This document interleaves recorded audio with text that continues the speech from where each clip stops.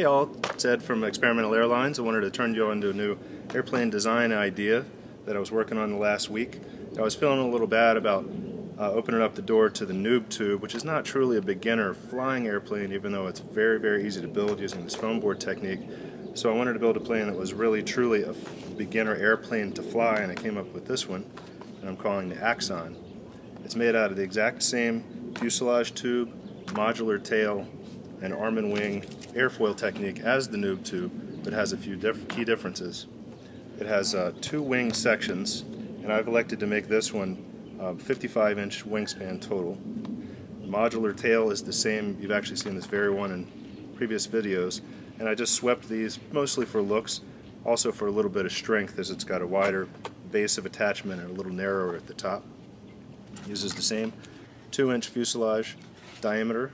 This is a 30-inch section, which comprises the main fuselage section here, and then out of a second one of these you'll manufacture 3 of these, which are 2-inch diameter, 6 inches along the top, 12 inches along the bottom. And one of these is the upper fuselage, when the wing mount, and another one is the nose section. And you'll end up with 3 of these, so you'll have a spare nose section in case of a crash. You can just remove this section and replace it with the spare.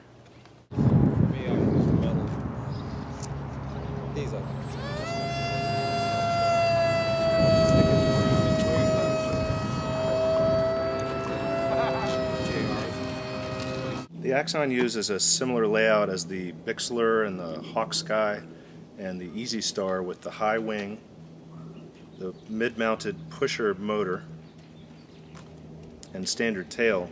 And I've, in this instance, made the wingspan the same as most of those in that genre. That's 55 inches, and I made the length a little bit longer for stability, and also because that's just the way the 30 plus 12 inches ended up for this fuselage. I did need to add a little nose weight, but you could compensate by adding a little bit of FPV gear up front, or you could make the tail a little bit shorter if you wanted to, sacrificing a little stability. But it works.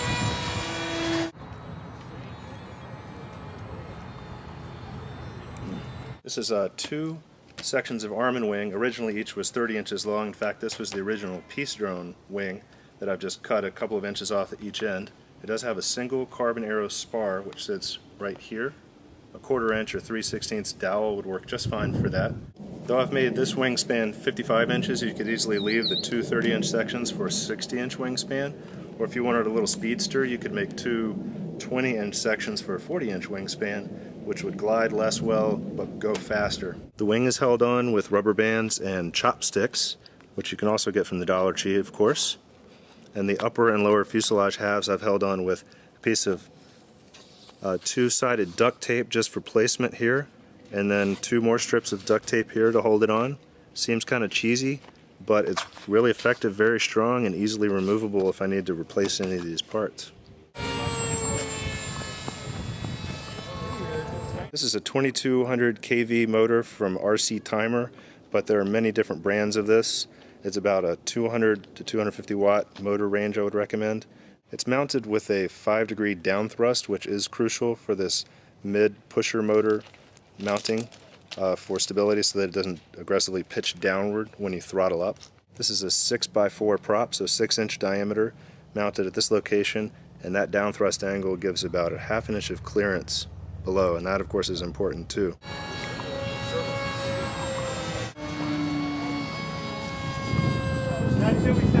Having this upper and lower fuselage tubes very accessible should allow you to put whatever sort of light FPV gear or gumstick cameras or any kind of other stuff.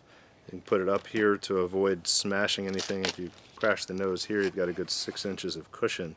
In the head-on view, you'll see that it's got a nice little pass-through for the air here, so that the prop arc is not quite as disturbed as if this pedestal had been solid, as it is with many of the planes in this genre. So the prop actually gets a little bite of air down here as well as up and around the wings.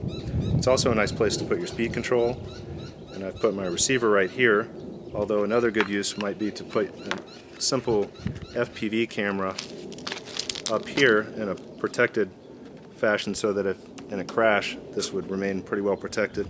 I'm using a 2200 milliamp hour battery placed right at the front, that plus 1 more ounce of lead in the front was a perfect balance for this. For this plane I did actually sweep my horizontal and vertical stabilizers, mostly just for looks, and I just put some duct tape on there.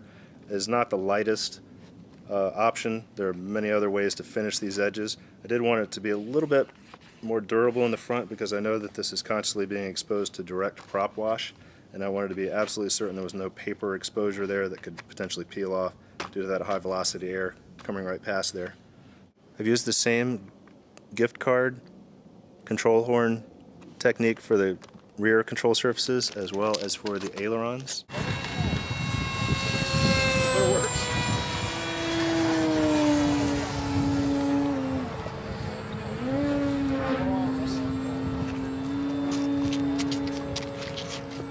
So my advice would be, if you're new to building and flying these Foamboard planes, is to build a noob tube first, put it on the shelf, get those techniques under your belt, then build one of these and fly it, and learn how to fly really well and bash up the nose a few times and replace it, and then when you get good for your second plane, break out the noob tube and enjoy that. As always, I have no plans for this plane, but it's very easy to follow the videos to build the arm and wing in 2 sections, the Foamboard fuselage tube, 2 sections, and the modular tail, and take it from there. I named it the Axon because the axon is the part of the nerve cell that conducts the nerve signal from one nerve cell to the next, and that reminded me of the FPV action of the camera and the transmitter sending the signal down to the pilot.